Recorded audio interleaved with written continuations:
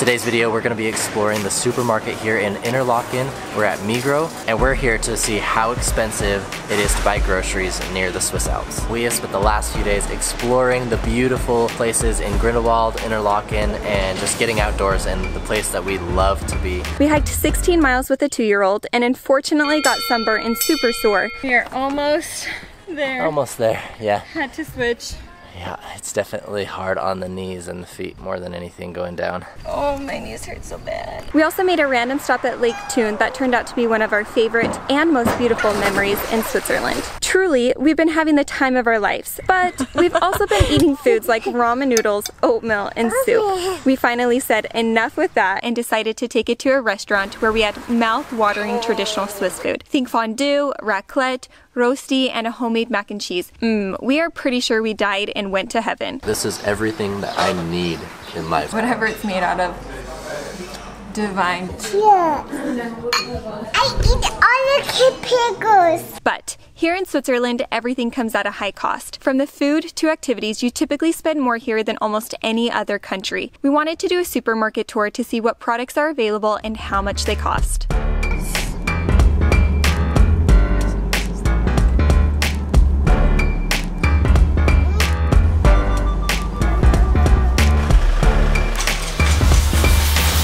This supermarket, Migros, is a large corporation, the largest in Switzerland, has over 2 million members of the cooperative, and is one of the top 40 largest companies in the world. Honestly, we shopped at the co-op when we were up in Lauterbrunnen and Grindelwald, so Migros, this is our first time being here, and we're excited to see what it's all about. So as you guys saw, we got our cart downstairs in the parking area, and while we were doing that, we noticed this thing on the cart. We have no idea what this is for.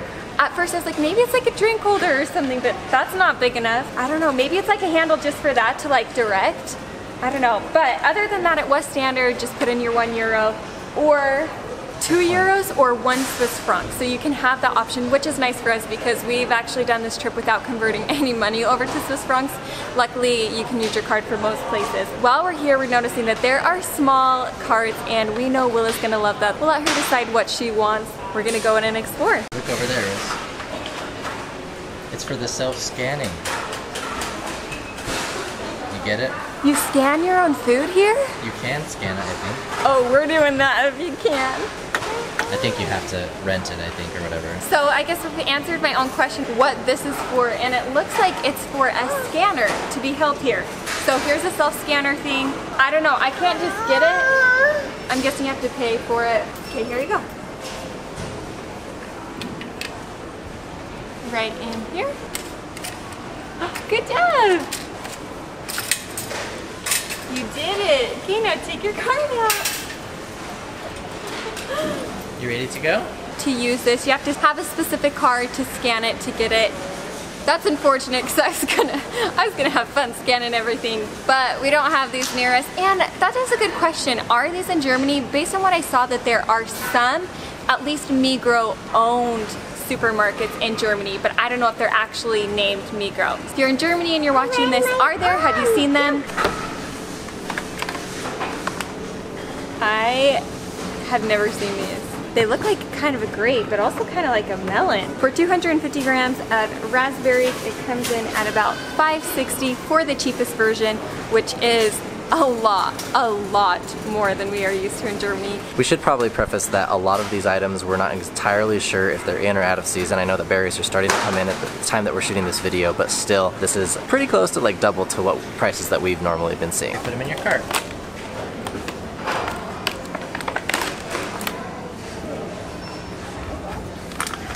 We love to get hummus and have it with vegetables or crackers, and this was the only hummus available that we saw, and it was 350 Swiss francs for this. I think it's like a little over €2, I think, in Germany, so we're hoping it's really good. We all love this, but this was quite a surprise how much this was. If you guys follow us on Instagram, you know that we love cilantro. We love the flavor that it gives to like Asian and Indian type dishes. In Germany, we have a really tough time finding it, but they do have it here, and it is pretty pricey. I think it was €1 for the same amount in Germany, and it is $2.20 here, so ouch. We probably would be spending a pretty penny or trying to grow our own if we had to live here. So compared to the States, and especially where we live in Utah, you can get a large bundle of cilantro for like 75 cents, and it was like 2 to 3 times the amount that is sold here. So this is like a very large difference. Americans just tend to like cilantro. We've heard from some of our European friends that that flavor is just hard to like. It's kind of like an acquired taste. So it makes sense. One thing that I have noticed here at the supermarket though is they had a wide variety of herbs, which is really awesome, more than we're used to seeing in our German supermarkets. We don't live in a big city though, so it's not really fair to compare. We know that you can get large bundles of cilantro at a Turkish supermarket. It's just not close enough for us to drive into them. They did have like mixtures of like high ingredients that you can sell in a bundle. They also had lemongrass, which is nowhere to be found in the supermarkets where we live.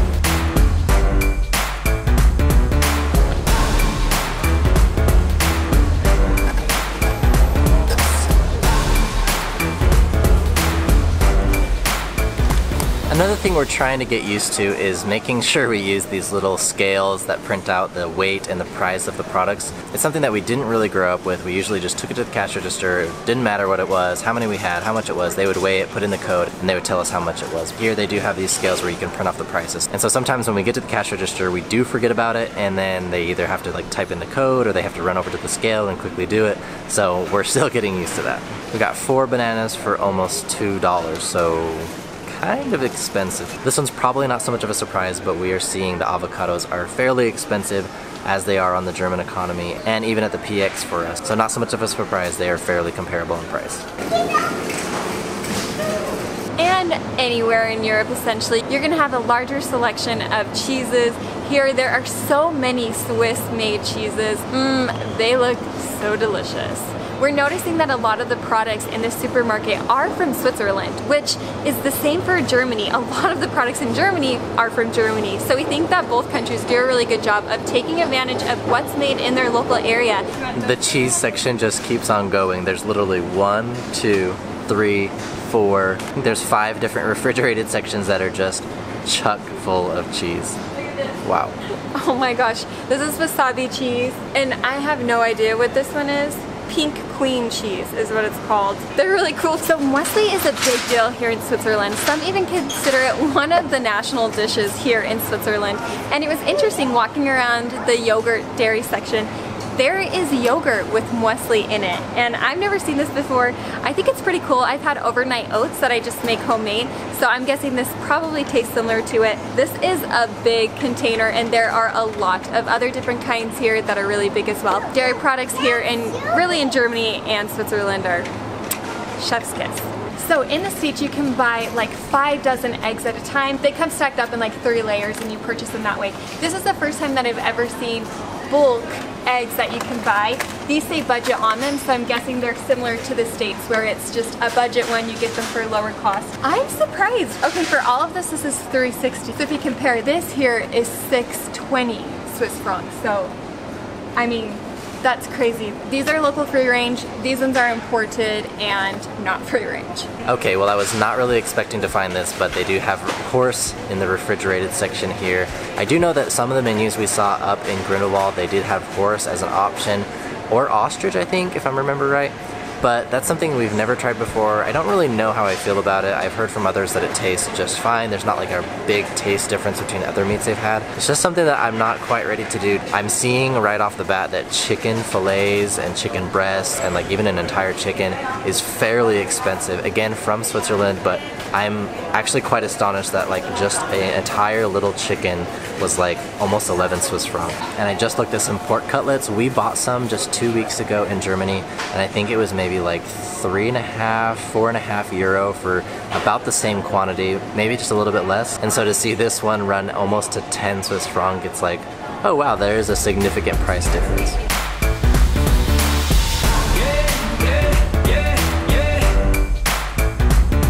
And just like in Germany, a healthy selection of mustard and mayo, which we've grown to love. Oh, that one. Whoa. So this is Fleischkäse, which I'm not sure exactly what kind of meat, probably pork. That is pretty salty. Really salty, I might add. It's got a lot of seasonings in it, so not bad. Really fun to try it. Not something I would probably buy. Still, it's really fun that they have these. We don't see this very often in Germany. You want to show Daddy the crackers? Guess how much? $2.50. 4 Swiss francs. Oh. So if you've watched our first time going into a German supermarket, you'll have seen that we pointed out the Mexican section. So we know the store is small, but this is a very limited Asian section and Mexican section that they have here. We're used to like whole aisles having ethnic foods. Probably will happen in the bigger stores, but it's kind of interesting to see. Here we're gonna do the same. It is quite little. It's just always a shock to us because they're so big in the States, not throwing shade anywhere. It's just a difference in culture and we appreciate those differences. They are worth pointing out. I myself, I have no idea what a creamy white fajita sauce is, so if you try this, tell me how it tastes because I only know of sour cream or ranch or like tomatillo dressing that may go with a fajita or a taco, any Mexican dish, but a creamy white fajita sauce. I don't know. Of course, because we're American, we have to see what peanut butter selection they have. It's quite limited, but we also expect that. We know that not everybody loves peanut butter like we do, especially like we do. Oh man, we love it. One thing we didn't realize we were missing when we lived in the States is all of the delicious creamy spreads that you can buy at the German supermarket. Pistachio cream, white chocolate cream, I mean the list goes on and on and on. There are quite large selections in the German supermarkets for this and I'm kind of surprised to see that there's not very many options here in this supermarket. Maybe this is just what's available here and it's different in other locations, but I'm a little surprised about that. Speaking from someone who's American and who's lived in Europe and the States now, do not buy these, you guys. No, no, no, no, no.